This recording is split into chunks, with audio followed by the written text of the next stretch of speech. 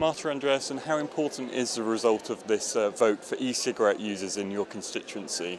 Well, I think it's very important because, in fact, the Parliament, the plenary vote, is that e-cigarettes are not going to be considered a medicine.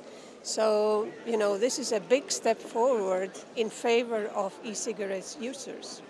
And, well, it has been sent back to committee because they are hoping to have a better negotiation with the Council. So I was very pessimistic about this vote, and I have come out quite optimistic.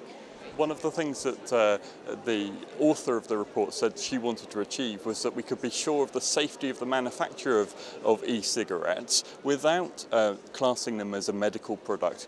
Do you have that guarantee that e-cigarettes are safely made, safely produced?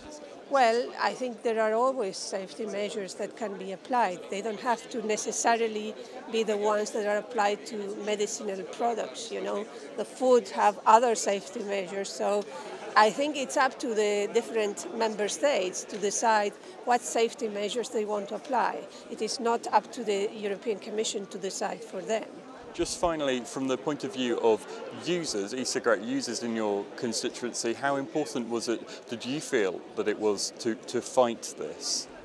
Well, I got thousands of emails from e-cigarettes users, so I believe it was quite important, and I made sure I was here to vote in favor of what they were asking for.